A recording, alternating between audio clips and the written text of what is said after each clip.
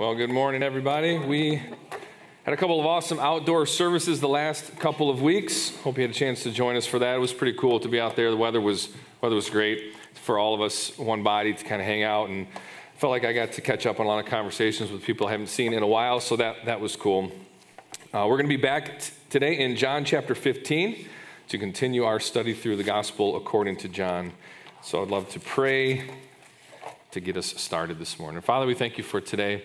We do thank you so much for how marvelous your love is for us. Lord, I do pray that we are reminded of that today, the gospel of John, and that these words would sink in, Lord, to those that are following you, that maybe just have some questions and some struggles like we all do, Lord, to those that have not given their life to you. I pray that this word would speak truth to everybody watching online, everybody in this room, Lord, and that we could be a witness for you as we leave this building. We pray this in the name of Jesus. Amen. So we're going to be in John chapter 15. If you do not have a Bible, we always have Bibles in the back, in the lobby. We'd be glad to take one of those. If you don't own a Bible at all, take that and keep it. We would love to give those away. If you know somebody that could use it, take one home for them.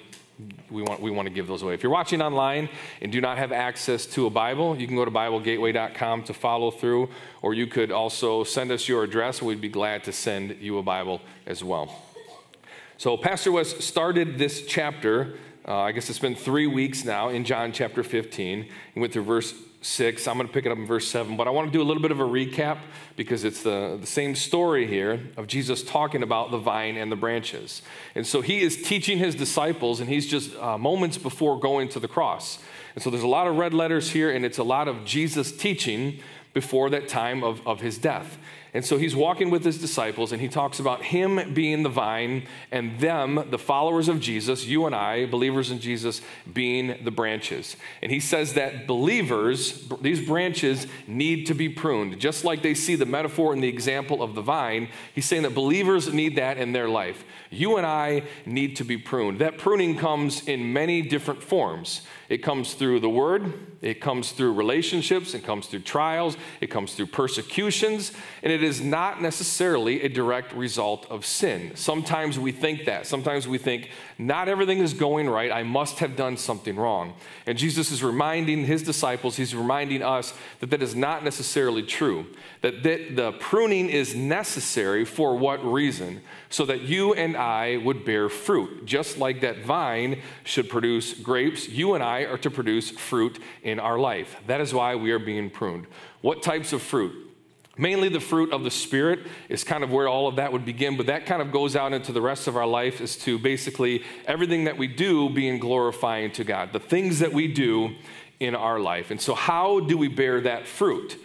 Jesus teaches them that apart from me, apart from Jesus, you can do nothing. And so we try to, as humans, just bear that fruit on our own. I try to be a more loving person, a more kind person, a more faithful person on my own. And Jesus is saying that that's not how it works. You're going to fail, you're going to struggle, you're going to be overwhelmed. Apart from me, you can do nothing. And so how do we bear that fruit? How do we do this and fulfill what Jesus wants from us as disciples? We do that by abiding in him. And so today, starting in verse 7, we're going to see what it looks like more, a believer's life that is abiding in him. What does that look like practically, and what should it look like in a believer's life?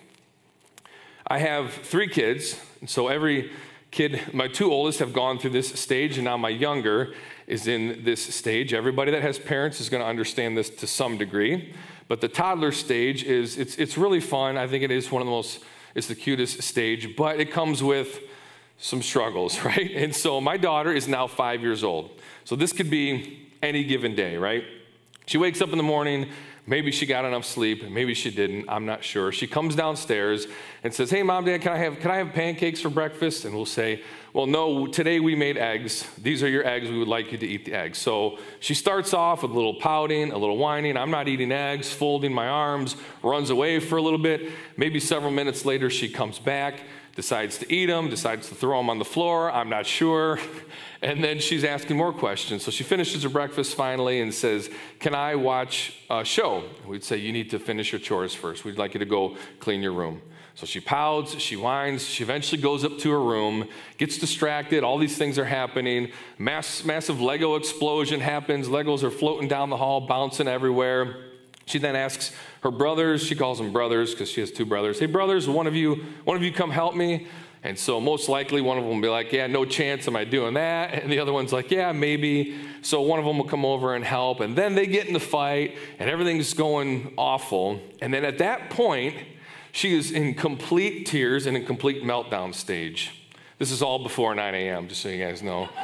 And at that point, she has nothing left. And so for her, the only place that she is able to find comfort, the only thing that she knows to do at that point is to run to her mother's arms, to run to my wife's arms, and basically jump in there and cry and complain and say, life is awful, all of these things are the worst things ever. But when she is there, when she is sitting there, she starts to calm down a little bit. She starts to wipe away the tears. She even starts to bring a little bit of a smile to her face, and in just a few minutes, she even forgets why she was mad in the first place. And I think of that as the life of a believer, because you and I, we walk through this world, and in the Christian life, it's like there's so many things that we want to do, we want to be, we want to accomplish. I need to be a better witness. I need to be a more loving neighbor. I need to be a kinder person. I need to show more generosity. And sometimes those things can be very overwhelming because we have our daily tasks on top of all of that. And sometimes we feel like just throwing our hands in the air and saying, I don't even want to do this. I want to quit. I want to give up. It's way too overwhelming. I can't even do it. And I'm reminded when my daughter does that, and when she just rests in her mother's arms and says, this is where I know that I'm loved, is that Jesus is reminding his disciples and reminding us today that you cannot do all of these things on your own. And when you would just sit and abide in my love is when we are reminded how great the Savior is. And we were reminded that his love for us helps us then forget about all those other things and just worry about loving other people and caring about other things. And so today we're going to talk about in this verse 7, the author John uses the word abide 10 times in just 7 verses. Some Pastor West used a few weeks ago, some I'll talk about today. The author, John, he pens John, 1st, 2nd, 3rd John, and Revelation. He uses the word abide a total of 66 times. And so when you see a word that often from one author, you might imagine like there's got to be something to this. There has to be something to the word abide. And so what does that mean? Why would we care to know what that is? And so to define it, it means to be connected, to be dependent, or have continuance. Many of your versions might use the word remain. And so there is this thought that you and I, that we know that everything is going to be okay when we can abide and focus, have constant, continuous, and remain in the Father's love. John is a perfect example. As he writes this, he is called the disciple whom Jesus loved. He walked with him for 3 years. He was one of his closest companions. And the gospel, according to John, is the account of Jesus and the gospel. But later in his life, 1st, 2nd, 3rd John, he is towards the end of his life, and he continues to talk about that, to remain in him and to abide in him. And so John has actually done that and lived that out. So he would know it better than anybody to say, this is what it would be like. It's a life of consistency. It's not just that moment where we break down in tears and want to throw our hands up, but those are the moments when we're reminded. It's that constant, continual remaining in him.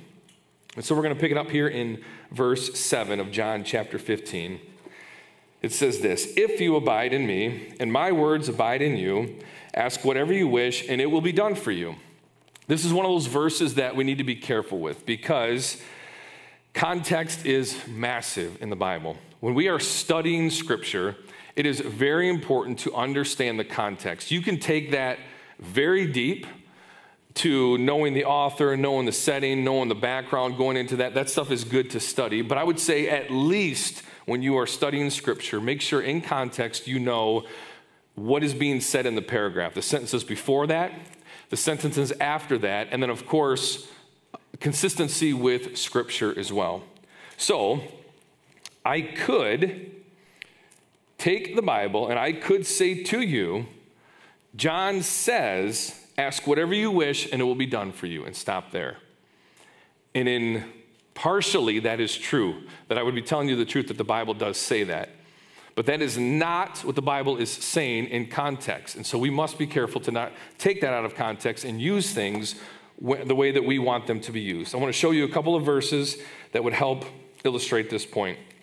Matthew chapter 7, if you have your Bibles, flip back to Matthew, first book in the New Testament. Gospel according to Matthew, another one of Jesus' disciples. In chapter 7, verse 7 says this, "Ask and it will be given to you, seek and you will find, knock and it will be opened to you. For everyone who asks receives, to the one who seeks will find, and the one who knocks will be opened. Which one of you, who his son asks for bread, will give him a stone? Or if he asks for a fish, will give him a serpent? If you then, who are evil, know how to give good gifts to your children, how much more will your Father who is in heaven give good things to those that ask him?" I want to first start by making known that we have a God who genuinely wants good things for us. Sometimes we can forget that. Sometimes we can focus on the other things or the things that are not necessarily true, and we might think there's this distant God who's millions of miles away. He has no idea or no care for what is happening for me and my family, and that is not true. That is far from the truth. And so we need to first be reminded that we do have a God who cares for us and genuinely wants good things for our life. As a father, myself, my wife and I, we try to teach our kids, we try to raise them in a way that we can have some open communication. I want to know all about them. I know little things about them, but the older they get, we want them to share their dreams with us. We want to share their thoughts with us, share their struggles with us, even on a daily basis. Things that you want to do, things that you want to study, things that you hate, that you don't want to do, that you feel like we're forcing you to do. We want to have those conversations and talk about that because genuinely, we want the best for our kids.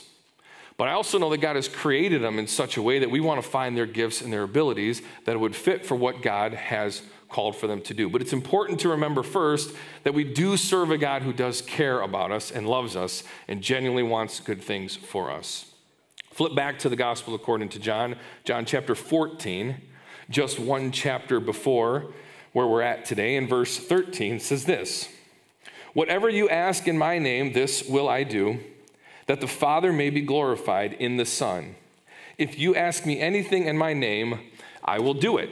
And so this goes along with this and saying that God the Father wants us to ask. But the important thing is that he knows, like parents for their children, we genuinely know what is best for our kids. As parents on earth, we make mistakes. So it's not the perfect example, as Matthew says here, but it is with God.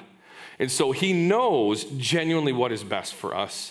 And so he says, you ask that the Father may be glorified in his will and in Jesus' name. Now we can ask, people ask, I would love a Ferrari. In the name of Jesus, amen. And that's sometimes what we say. That's not the point. That's not what it means by in Jesus' name. It doesn't mean that you can just close out every prayer and say that. It means according to the will and the things that Jesus would have and want for us. Why? Because the Father knows best. Because the Lord knows best. He knows us better than we even know ourselves. And he genuinely knows what is good for us. So he's saying pray according to the Father's will.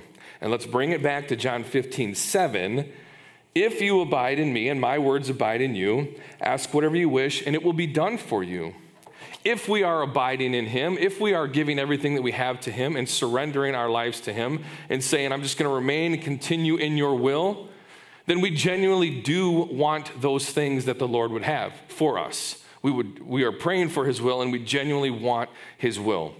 That is what this is referring to here. So make sure we are careful with how we interpret this. This would be according to his will, knowing that the Father understands us more than we even understand ourselves. All right, let's continue on this. Verse 8 says this, by this my Father is glorified, that you bear much fruit and so prove to be my disciples. Every single believer in Jesus, if you are a genuine, true believer, would say, I want my life to glorify him. That does not mean that we don't make mistakes. That doesn't mean that we misunderstand some things at times. But at the heart of who we are as a believer, we would all agree, man, I hope at the end of all of this, my life was in some way glorifying to God. That's what I want to do with my life. That's why I want to be here. And he says that comes when the fruit is being shown. But here's the thing that we have to understand is that fruit is the proof, and it says this in this verse, the fruit is the proof that we are abiding in him. It is not that thing that we muster up and try to do on our own and to work for these things. It is proof that we have already given our life to God, that I am resting in him, that I believe and trust that his will is greater than mine, and I give him my life. That's when the Father is glorified. That's when those things happen. This is a hard concept for us to understand because the world that we live in teaches the merit system, right? I want a job. And so job A, I'm going to go try to get. What do I need to do? I got to go to school. I got to get some form of training. I got to study. I got to prepare. I got to go get interviews for that job. And hopefully I have all of the qualifications that they're asking for. When I get that job, I have to continue to show up. I have to be a good employee. I have to continue to work my way and maybe even work up the corporate ladder in that sense. And this is not, I'm not saying that this is sin in any way, but I'm saying that is the world that we live in. You know, we teach our kids, like, you're not just going to be handed everything. You need to be able to work for things to understand that. That is true in this world. What's beautiful about Christianity, what's beautiful about Jesus Christ is that he is the opposite of that. He says, I love you in your state of who you are. There is nothing that you can do to earn my love. I already love you. And then when we understand that, his unconditional love comes out in us to other people because we understand that the Father loved us so much. And so that's what's so cool about Christianity, that we see that because of how much his unconditional love becomes a reflection in our life. Verse 9 is going to continue this thought. It says, as the Father has loved me, so have I loved you. Abide in my love. 1 John 4:19 says that we love because he first loved us. So this means that you and I have the capacity, the ability to love because God first loved. Because God created us in his image and he gave us his son. And it says that abide in him and then my love will come through you because God first loved us. So how awesome is it for us to understand his unconditional love? You and I do not have to wake up every day and say, like we do with our job, how do I please my boss today? How do I get ahead in work? How do I get ahead in life? We don't have to say every day, how do I earn my Father's love today? We don't have to do that. That is already given to us. But sometimes you and I forget that because that's just not the way the world works. And so we have to see that. We have to see proof, and we have to continue to work at it. But we need to know that we are loved beyond anything we could ever imagine from the Father, and there's nothing that we have to do to earn that. Romans chapter 8. If you have a Bible, you can flip there.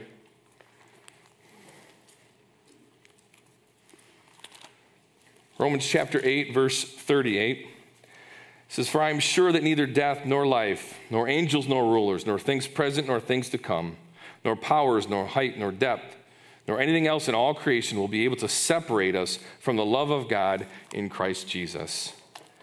And so we think every day, man, I've had a good day. I feel like I've done well. I think I loved well today. Jesus must love me today. But tomorrow's a different day. Tomorrow's going to be a struggle, and I got to do this, and I don't want to do this. And then we're up and down with even thinking, does Jesus even love me? And he's reminding his disciples before he leaves that it is greater than anything we can ever imagine. And he loves us no matter what, and we don't have to earn that. Within a marriage, there is, you guys have probably heard of the 5 love languages. It's a really good book. It's a great concept to understand within really any relationship.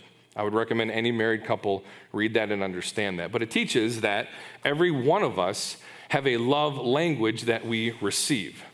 And so when we receive that specific love language, we'll call it quality of time is one of them. When we receive that, we genuinely feel loved. And it would be natural for us, if our spouse gives us that quality time, for me to naturally want to love her back. The opposite of that is true, where if we do not receive that, we don't feel that quality love, there begins a sense of wanting to separate and a sense of I'm not quite feeling loved, and so I just kind of want to back away. And so the cool thing about Jesus is that he's not like that. He is unconditionally loving us. And he is speaking our love language, is telling us that I love you more than anything that you can ever even imagine. But we just have to be reminded of that. And John says this here in verse 15, in chapter 15. Verse 10. Verse 10 says, if you keep my commandments, you will abide in my love, just as I have kept my Father's commandments and abide in his love. So what does love and obedience have to do with any of this? How does this go together? I love that he brings it here in context, because if the first verse just said, love me and keep my commandments, there might be some confusion, because it would just be like, well, why would I want to keep your commandments? I don't really know anything about you. He's already explained the reason and the abiding and the love and how much our Father, how much Jesus cares for us. And so that those that are saying, yes, I'm understanding of this, I'm all in, I give you my life, then he's saying, now I would like you to obey my commandments, follow these things. Why? Because there is a level of trust, of knowing that when I have abided in him and understand him, remain in him, I know that whatever my Father has for me is way better than anything I could ever do. And so I trust in him, genuinely trust in him. If you tell me to do something, that sounds like anything better than I can come up with. I've tried things on my own, they're not working. And so I do genuinely want to obey those things. And so that is how love and obedience is connected. My wife and I have rules with our kids. We have a lot of freedoms, but they do come with parameters. The reason that we have those parameters is because we have something that we're striving for, a vision that we're striving for with what we want our kids to do and achieve and to be used by God. Is it perfect? Of course not. But it is something that we are going after. And so we give them freedom, but we have these parameters. So this is an exaggerated version, but I would say to them, sunny afternoon, go outside, play in the yard. Can we do this? Can we do that? You know what? You can do anything you want. You can play in the driveway. You can play basketball. You can turn the water hose on. You can hit the golf clubs in the lawn. You can jump on the trampoline. Go tear it up. Go tear holes out there. I don't care, as long as you don't do jumping jacks in front of oncoming traffic, right? And the reason would be because we want to keep them around for another day or two. And I have a reason to say, please don't do that. The younger they are, they might not, I know that's an exaggerated version, but the younger they are, they might not understand the reasons for that. When they become older and they have learned more and more to have these conversations, they're living with us, they're abiding with us, they see our reason for it, it comes to an age where they say, I totally get it. I totally get it. You're letting us do all these things, but you're saying no for our protection in this certain point. And I trust you. So that when we ask them to do something else, they're willing to trust because they understand that. That comes with a maturing and a life of remaining and abiding. That doesn't come from one day not knowing who our Lord is. And so in 1 John 5:3, it says that his commands are not burdensome. That does not mean that we don't ever struggle, or we don't have temptations, or we don't have to sometimes fight through them. But it does mean that at the end of the day, I'm willing to do them because I realize I have complete trust in who my God is. And I know that he has greater things out there for me than I could ever imagine. Yes. So you take a verse like, be not drunk with wine, but be filled with the Holy Spirit. And so maybe some of us in here would say, well, why would he give that verse? That's annoying. I want to party. I want to be able to drink. I want to do these things. And those that have had a mature life and been in Christ would say, I realize, I see the danger in what that would do. And he is only telling me that for my protection. He's only telling me that genuinely for my good. And so we need to be reminded that when God has these commandments for us, they are not burdensome. Why? Because with all 100% honesty, he is genuinely looking out for our best interest, even though we cannot fully grasp that. And in verse 11 says this, It says, these things I have spoken to you, that my joy may be in you, and that your joy may be full. For me, when I'm reading things, I always like to ask why or what's the point. Not because I'm trying to be rebellious in any way. I'm just not that smart. And so I just want to know, what is the point of this? I just want to understand. And so in this, I could see myself walking with Jesus and say, why would you say all these things? Why would you tell me this? And he says to them, I want you to know all these things so that my joy would be in you, so that you could be full of joy. And again, another thing that's saying, I want great things for you. I am not trying to make you miserable. There's a difference between happiness and joy. Happiness is circumstantial. Joy is way deeper than that. I am happy when it is 80 degrees and sunny outside. I love warm weather. I want to go outside and hang out. I am not happy when it's 20 degrees and snowing. But when it is 20 degrees and snowing, I can have joy because I can say, you know what? At the end of the day, the weather doesn't matter. I have something greater than that. I have something deeper than that, and that's knowing that Jesus loves me, and he has given my life for me. And at the end of it all, the worst thing that can happen to me, literally the worst thing that can happen, is that I die. And I get to be with him eternally. And so that is what joy would be for somebody who can understand that, understand the greater picture. And so if you are not abiding in Jesus, then those circumstances that make us happy up and down will destroy our life. Because we have not been abiding in him, we have not remained in him, and I am not full of joy. And so I let whatever the calendar dictates today, whatever's going to happen today, that's going to be my roller coaster of life. And I have nothing to fall back on. And that's what Jesus is saying to his disciples. That is what he's saying to us, is that we can be full of joy. I know life is tough. I know life can be overwhelming. I know life can be very hard. I hope this passage is a reminder of how we can not be overwhelmed by giving all of that to Jesus. In about 4 chapters here, chapter 14 through 17, if you have a red letter edition Bible, you can just flip really quickly and see how much red writing is in here. This is Jesus giving instructions to his disciples before he goes to the cross. And I just want to highlight a few things, a few of his promises that he gives to them and he gives to us before he goes to the cross to remind them of how much we are loved. He says, I am going to prepare a place for you, that I will be with you there. I am the way, the truth, and the life. I am sending the Holy Spirit, a comforter for you. I give you peace, peace that is greater than anything that this world can offer. You are more loved than you can ever imagine, as much as the Father has love for his Son. I want you to know that you can have my joy, and your joy can be full. I have overcome the world. All these anxieties and struggles and frustrations of the world, I have overcome all of that. And then in chapter 17, Jesus himself goes to the Father on our behalf and prays before he goes to the cross. And this is something that we have to see in Scripture to be reminded of how much Jesus genuinely loves us. And so for the believer here today, if you are somebody who said, I've given my life to Jesus, I know that. I want to remind you of a few things today. 1 John 3, verse 1 says this, see what kind of love the Father has given to us, that we should be called children of God. He loves us so much that he calls us children. He calls us heirs to the throne. He sees us as righteous. All of our wickedness that we see in and of ourselves, he looks down and says, I see the blood of Jesus, and you are a child of God, and you are righteous. And you get to celebrate that with me eternally. And all I'm asking for you to do is just remain in me. Just abide in me. Just stay with me through this storm. So what does that look like? Every person is going to be a little bit different on how they define what it would mean to abide. But you guys know, anybody that's a believer in Christ, you know when you're disconnected from the Lord.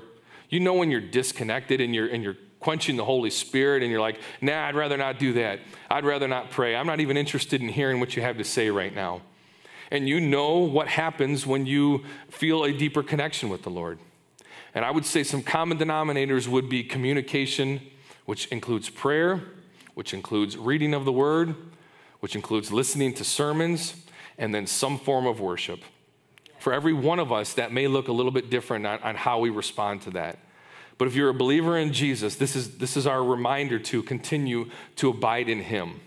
What does that look like for you? For a non-believer, for somebody who does not know Jesus, I'm glad you're listening. I'm glad you're watching online. Maybe you think, I don't even know of a God of love. I think of all these questions and why is the world so ugly and there's just no way that I could even be loved. I'm not even deserving of his love. Why would he do that for me? I don't see any love of Jesus that you're talking about. Romans 5:8 says God demonstrates his love for us, for you, in that while we were yet sinners, Christ died for us. And so that means you're right. You cannot earn his love, but he gives it anyway. He gives it anyway, even in our state. And he says, I do love you. And all I'm asking is for a response to reach out your hand. 1 John 4, verse 9 says this, in this, the love of God was made manifest among us, that God sent his Son into the world so that we might live through him. In this is love, not that we have loved God, but that he loved us and sent his Son to be the propitiation for our sins. And so I would tell you, I'm glad you're asking questions. I'm glad you're listening. I'm glad you're here if you do not know Jesus. But I want to remind you that you do have a God out there who genuinely loves you and wants the best for you. And so sometimes you might hear some of the lies of the world that he doesn't love you. And this is the proof that he does. That he sent Jesus, who was the only one who could pay that penalty for us and to give us that life eternal. And all you need to do is say, yes, Lord, I accept. I give my life to you. Father, we come to you. We thank you for today. For those that are in Christ, Lord, we say thank you for your love. What a reminder today is. I pray that we would continue to abide in that, to remain in that. Pray that you would each help us to understand specifically what that means for our life. Lord, for the ones that are still asking, have not given their life to you, they don't see any love of God. Lord, I pray that they would see that today. I pray that they would ask. I pray that you would show them that.